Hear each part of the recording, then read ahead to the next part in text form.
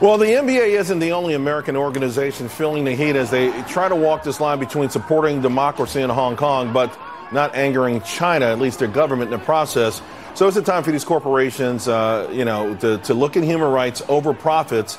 And really is a time for them to stand up to the big bad bully of China. Here to weigh in, Heritage Foundation Senior Advisor and Spokesperson Genevieve Wood. Genevieve, you're one of my favorite guests, and this is one of my favorite topics because I think large American businesses have sold their soul. And now I think, you know what, it's coming back to haunt them. What do you think? I think you're absolutely right, and I think it's time for Americans to start asking questions of these businesses. I mean, look, the NBA is the National Basketball Association. It is not the International Basketball Association, and they seem to be much more concerned about the money coming into their bank accounts than they even do defending the rights of a U.S. citizen for free speech. I mean, the Houston Rockets general manager didn't do this on behalf of the Houston Rockets or the NBA. He spoke as an American citizen, and yet they're not very concerned about his free speech rights. They want to shut those down to please the Chinese.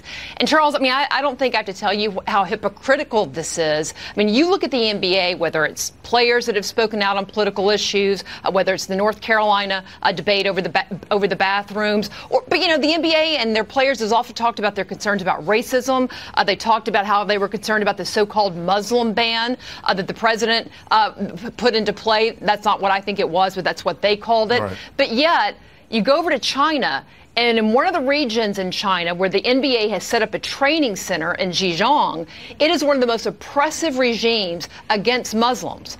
It is one of those areas where they actually take the children of Muslim parents, put them in orphanages, while they basically put Muslim parents in what they call rethinking camps. Concentration camps is what most of us would call it. Lots of oppression going on there, but the NBA doesn't seem to care about that or even want to talk about it because the money covers all that up. So then where do we go from here? Because it's not just the NBA, right? I mean, American companies make big profits in this country, and then they, quote unquote, reinvest it in China. They're setting up major infrastructure there, and some of them seem willing to give up intellectual property. They know it's being stolen from them in order to have access to that market.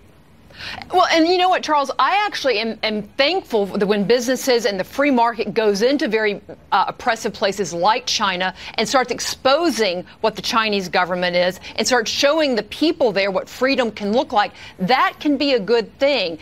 Unless you're willing to give up everything else just to stay in those places. And unfortunately, with the NBA and some of the other companies you've mentioned, they seem to be willing to give up the good things that they could be doing in those countries, truly advertising freedom and bringing freedom into those markets. They're willing to give that up just to get more money back at home. And I think Americans, I think we're on to it, but I think we should hold these companies and these sports franchises, we should hold them accountable. I think we are. I think this is a new dawn. Genevieve, great having this conversation with you. See you soon. Thank you, Charles.